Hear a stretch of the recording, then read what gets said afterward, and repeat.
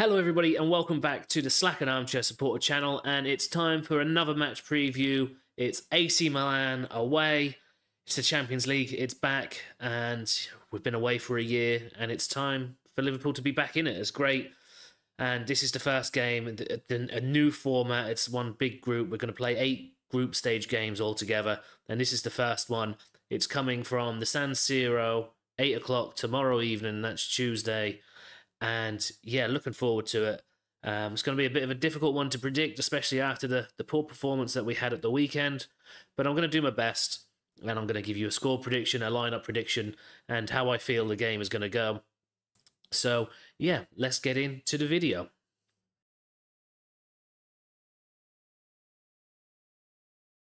Firstly, before I get into the match preview, please, if you haven't already, hit that like button and also hit that subscribe button as well. It makes a massive difference, everybody who hits that subscribe button. I've got a goal. I'm trying to get to 500 subscribers before the end of the season, and we've got a bit of time yet, and slowly growing, but slowly but surely we'll get there. And thanks everybody who has already done that. So now let's get into the match preview. Yeah, it's AC Milan away. In recent memory, we've played them 4 times, 2 in the group stage and 2 in the final. Of course, 2005, Liverpool won the Champions League final against AC Milan. In 2007, AC Milan beat Liverpool in the final under Rafa Benitez. And then also in 2021-2022, under Jurgen Klopp, we played them. We were in the group with them in the old format. We played them twice, at home and away. We beat them at home 3-2. And we beat them away 2-1. AC Milan in their league in Serie A at the moment, they're 9th with 5 points from 4 games, which is not a great start, not for such a historic club like AC Milan. I mean, they've won the Champions League 7 times. So they've won 1, drawn 2, lost 1. Like I said, it's not a great start for them, but they have sort of fallen off in recent years compared to what they used to be anyway, the team they used to be.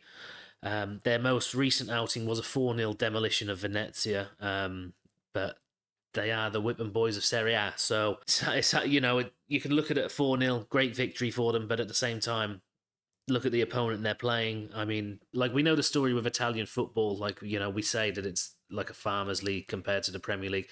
It's not really. The top end is quite decent. The bottom end is poor, so, and Venezia do sit in bottom position, so a 4-0 victory, you know, they should be getting a 4-0 victory. Liverpool, on the other hand, we've just had the worst performance I can remember in recent times against Nottingham Forest. 1-0 loss at Anfield as well. First time we've lost against Forest since 1968 or 1969, something like that, which is absolutely shocking. The game was just terrible. It was just boring. I had a sense that we were going to lose the game in the first half. It was just, nothing was clicking. The final ball was absolutely terrible. Poor decision making as well. The pass was wrong, or it was to the wrong person, or it was timed wrong. And then when the timing and everything was right, the accuracy was off. It just was not going for us. It's the same issues as what we had under Klopp. I feel that under Klopp we had a team that could beat absolutely anybody, but that same team could throw out an absolute stinker of a performance, just like what happened against Forest.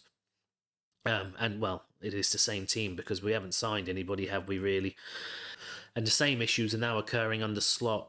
Again, a team that can beat United 3-0 at Old Trafford, which is a difficult task. Even when United are poor, it's a difficult task.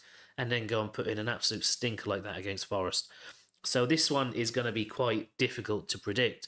So for my score prediction, I'm going to go with a 2-1 Liverpool win. Again, we shouldn't be losing this game. We shouldn't have lost against Forest, but we definitely shouldn't be losing this game. You know, we're in these competitions. We want to win these competitions. We don't want to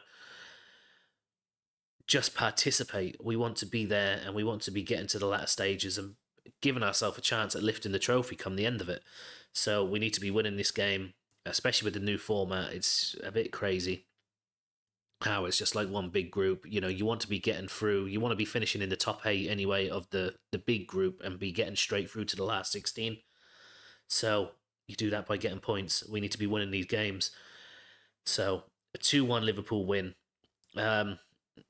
Again, would you be happy with a draw away to AC Milan? Probably, but I want the 3 points, so I'm going for a 2-1, and hopefully we can put in a good performance like we did against United and just demolish them. So now let's get into my lineup prediction, and this was quite a difficult one to predict. I see there being changes compared to and I wanted to put in changes. It's been kind of boring just having the same lineup over and over again. Slot hasn't changed anything apart from the first game where he brought Quansah started the first game, but then second game Konate started, and it hasn't changed. The lineup hasn't changed since then. 4 games now. This will be the 5th. The reason I've got these changes, I'll put my lineup here so you can see it. But the reason I've put in changes, and it's quite a heavily changed lineup, because against Forest, Slot made substitutions and they didn't make sense to me. And I got the impression that he also changed the system as well, putting Trent into midfield. Well, he didn't change the system, sorry. He changed Trent's positioning. You know, we know he's a right back, but he put him into midfield. I think he done that to test it out to see how it would work against AC Milan, along with the substitutions, which is why I've got this team. Like, I think there needs to be changes because it is a different competition and you should have players who can come in to play different competitions. So when the games come thick and fast, you've got backup. That's why there's such a big squad. So that's why I think there's going to be these changes. So I'm going to go through it with you now. Of course, Alisson's going to stay in goal. Alisson's going to play every game, barring maybe like the Carabao Cup, maybe the FA Cup. That might go to Kelleher. We'll see, of course. But Alisson's going to start this. I've gone with Tsimikas at left back. Now, he came on and I didn't see no need to bring off Robertson, unless, of course, he's resting him for this game.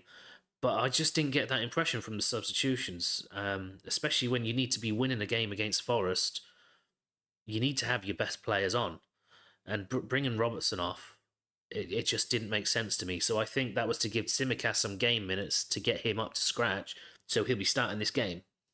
And that is my thinking behind a lot of my changes. As you can see, I've got Bradley at right back. Then centre-back pairing, I've got Konate and Van Dijk. I don't think that'll change, just because I was toying with putting Quansah in there, but I just think if you're making that many changes to a lineup, it can be detrimental to the team. And I think at least if you've got that good solid base of Alisson, Konate and Van Dijk, you'll still be a little bit covered, even if you change the left back and the right back, the full backs. Then, of course, with Bradley being at right back, I've got Trent in midfield in the double pivot alongside Gravenberch. I think he will be more creative there. We know he can get forward. We know he can play a ball. I think he's more likely to get goals and help with the attack from that position. I also think Szoboszlai will be dropped because I was not impressed with him against Forest. He was quite poor, in my opinion. But it's not an attack at him, though. The whole team was poor, but just anything he tried to do was poor. Alongside Salah, the pair of them trying to work it down that right wing, the passes were terrible. So I think Szoboszlai will get the chop for this game. Also because McAllister, for me, McAllister was our best player against Forest. And the fact that he came off says to me that he's trying to save him for this game, especially at the timing at which he came off. So that's why I think McAllister will start, and he'll start in that more forward role where Szoboszlai normally is. This is my thinking. Diaz on the left, Salah on the right, and I've also gone with Nunes up top. We're not getting enough from Jota. First game he came out against Ipswich, got that goal, and I don't know, he just seems to have just lost a bit of pace or something. Just it's not clicking for him. Also, like I said, the change of competition. It's time to bring in the changes. This is where you want Nunes. A little bit of chaos. Be great in the Champions League. So I think Nunes is going to get the nod ahead of Jota as well. So that's my changes. That's my reasoning behind my changes.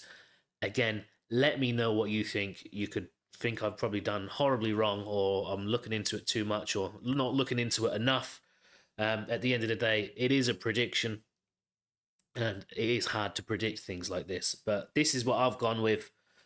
And we'll see tomorrow evening. So that's Alisson in goal, Tsimikas, Van Dijk, Kanate, Bradley, Gravenberch, Trent, Diaz, McAllister, Salah, and then Nunes. Again, get in the comments. Let me know if you've got any issues or any compliments, anything to do with the video, whether you think I've got the score prediction right or the lineup prediction. If you want to start a discussion, feel free, get in the comments. Also, I will be live. Look out for this thumbnail right here on YouTube tomorrow evening. I'll be live. I'll be watching the game. I'll keep you all up to date with what's going on with the score. If there's any goals, offsides, fouls, anything that happens in the game, I will keep you up to date. And yeah, all are welcome. Again, if you have anything to say, you can get in there and have a discussion with me while we watch the football. So thank you very much for tuning in. I really do appreciate it. If you haven't already, do hit that like and subscribe button. That makes a massive difference to me and for my channel.